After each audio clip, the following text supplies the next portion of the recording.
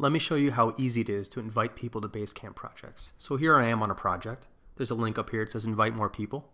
Click that link. On the right hand side we have a list of everybody who's already on the project. And then on the left we can enter people's names or email addresses to invite them.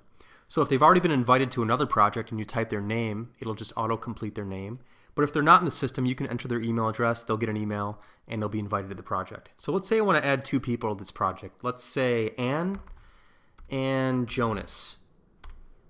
Just hit send, and that's all there is to it. They've been added. They'll now get an email, and it will show up on their own project list. If I want to take them off, I can just click remove, remove, remove, remove. That's how easy it is to manage who can see which projects. You can also add groups or companies to projects, which is really cool. So let me show you how that works. If you go over to the Everyone screen, this is a list of everybody on your account.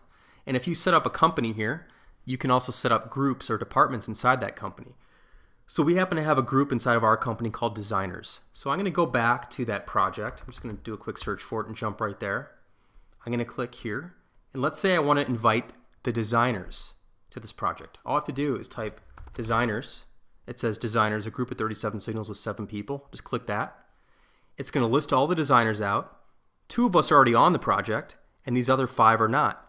So if I click send, I'm not going to do that right now, but if I was to click it, they would all show up here and all have access to the project.